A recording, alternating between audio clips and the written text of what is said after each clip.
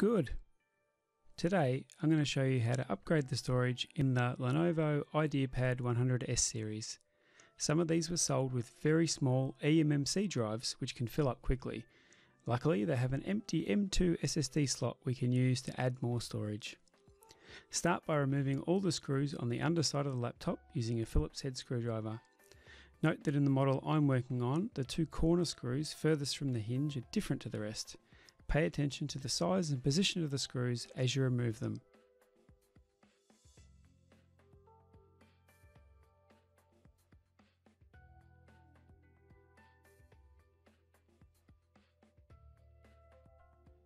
With the screws removed, you can now pry off the bottom casing. It's held in place by internal plastic clips. In this case I'm using a guitar pick. You could also use a spudger or a credit card. I found it easiest to start at one of the hinges and work my way around. If the laptop's never been opened before, the clips can be quite tight, but just take it slowly and don't force anything.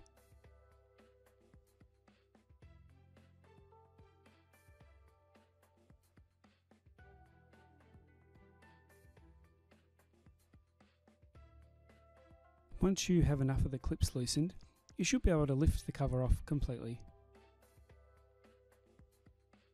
Disconnect the battery first. You'll need to pull the connector up evenly on both sides to ensure it comes out straight and does not bend. Now we're ready to install the SSD. That's the empty M.2 slot at the bottom right.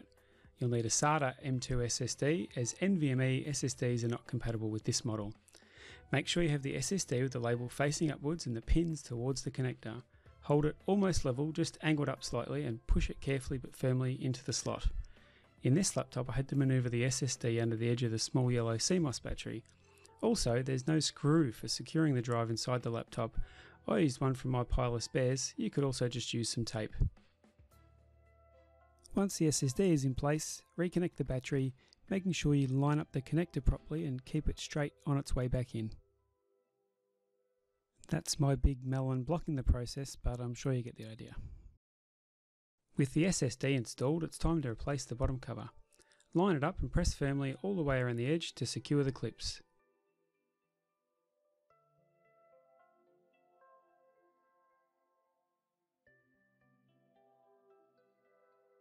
Replace all the screws, paying attention to the position of the smaller ones in the corners.